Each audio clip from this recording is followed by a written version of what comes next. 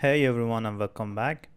In the previous video, we have learned how to handle authentication, sign in to our Firebase. In this video, we are going to start creating our main activity, and after signing in, move to our main activity. To do that, I'll create my main activity class, and it's going to extend app compat activity.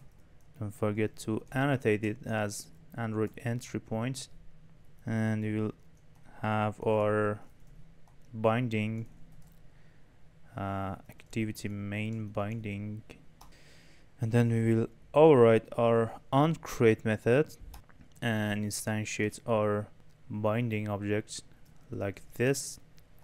Pass the layout inflator to it and set content views to views.root, and go to your manifest, add a new activity called main activity and set exported to true.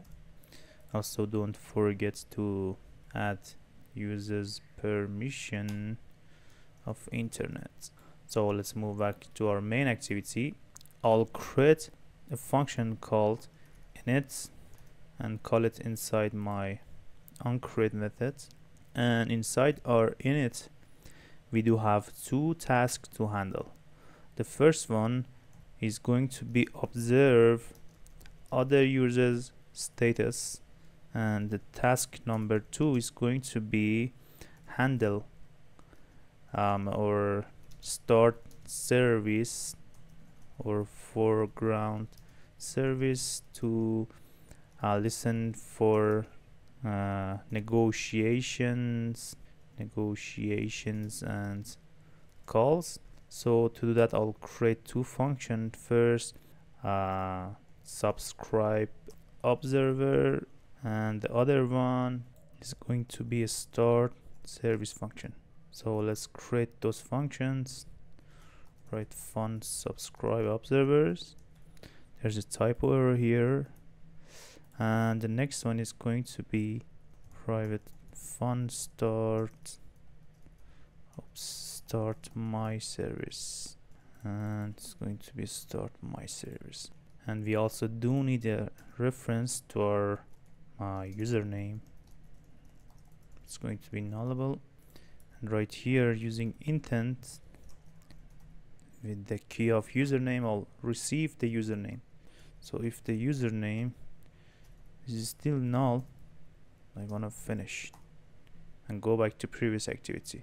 So let's go back to our login activity, and inside here, if the sign-in is successful, then I wanna move to other activity with intent of this from login activity to main activity class, and also put some extra with the username, and the value is going to be username edit text.text to string, just like that.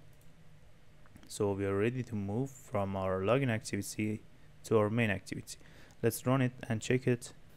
So I'll open the Firebase database as well, using username Masood. The password was 12345. If I sign in, you can see we moved to our main activity, and we didn't finish since the username that is derived from our login activity is not null, so we are good to go.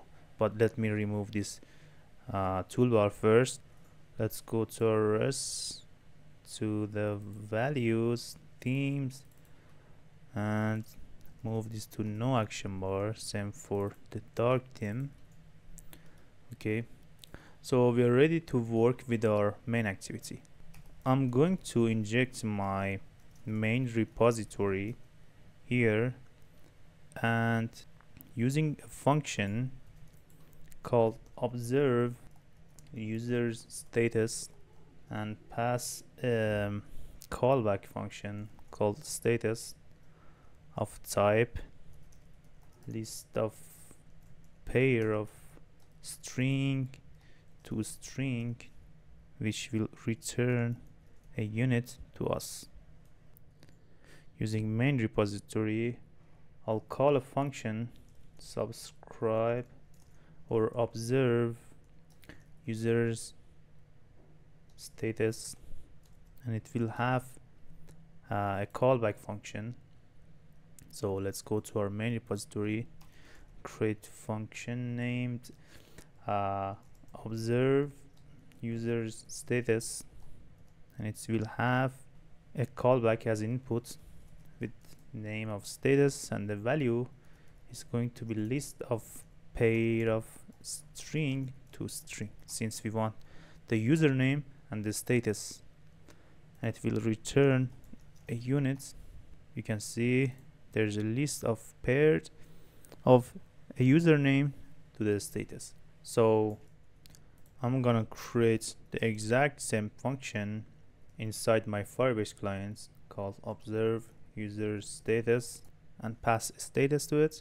Let's create this function and go to Firebase client, and inside here I'll set a value event listener to it and create an object of value event listener. But since I don't want to work every time with this uncancelled, because we are not handling the validation, I'll just create my own my events listener. Is going to be open class, and it's going to extend from value event listener, and it's going to implement both of these functions. So right here, using this, instead I'll use my event listener and just remove the uncancelled. We can go back up here as well here and replace this with my event listener as well, and remove this uncancelled to make our code a bit cleaner. So right here I'll retrieve my list first. So snapshots dot children, and since we don't want ourselves as the user, I'm going to use the filter function and get it dot key is not equal to current username. So I'll filter it this way to remove ourselves from the list, and then map it to a pair like it dot key to it dot child of status, the value to string. So you can see this is a list of pair username paired to our status. So I'll make it non-null, and you will see it's a list of pair of a string to a string. And after mapping this list, I'll call the status callback and pass my list to it. Pretty simple. So if I go back to my main activity and create a log tag here called main activity, and if I log it like this, let's run our application and check if it's working. So let's open the logcat as well and put this tag here, and I will also open my real-time database. Let's write the username and password here and go back to our log section. You can see there is a Masood and the status is online. And if you log in, you'll see your name here, and you're not supposed to, since we are filtering the children's using our current username, and there is a error here because our current username is null at the moment, because we forgot to annotate our Firebase client as singleton. It means that the Firebase object that is created from our login activity is different with our main activity. So we do have to annotate it as singleton activity and rerun it again. So when the login activity fills this username, it won't be null inside our main activities reference from our Firebase client. So let's run our application back again and check if it's working right now. So I'll write my username here. You'll see there's an empty.